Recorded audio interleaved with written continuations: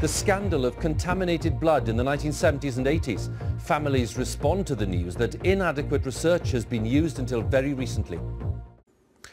Government officials have been using a discredited report into the use of contaminated blood products in the 1970s and 80s, despite assurances that the report would be taken out of circulation.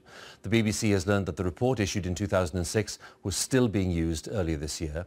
Theresa May announced in the summer that there would be a thorough inquiry into the scandal, which saw haemophiliacs and other patients infected with HIV and hepatitis C, causing the deaths of around 2,500 people.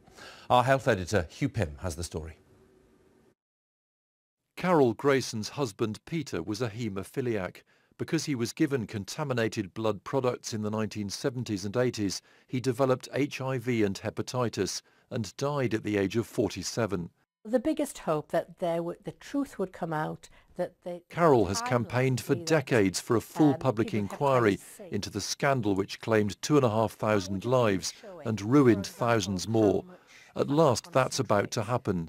She's uncovered hundreds of documents which she says reveal an official cover-up. I think there are huge implications for government. The bottom line for government is they don't want to pay compensation because there are very high numbers of people both infected and affected, because you've got the infected haemophiliacs and you've got the affected family members. Blood products for haemophiliacs and transfusions were imported from the US. Some were infected by donors, including prisoners. In 2006, the government published what was billed as a definitive report, but some original documents had been destroyed, so key information was missing. The BBC can reveal, however, it was still in use this year.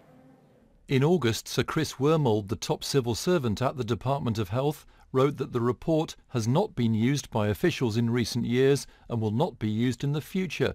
But the BBC has seen a letter written this year by a health minister which did refer to the report and included a web link to it.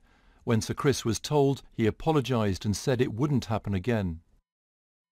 The former Lib Dem minister Baroness Featherstone, who received the letters from the civil servant, said it was shocking that even this year misleading information was being put out. He apologised because he himself had been part of what the community has suffered since day one.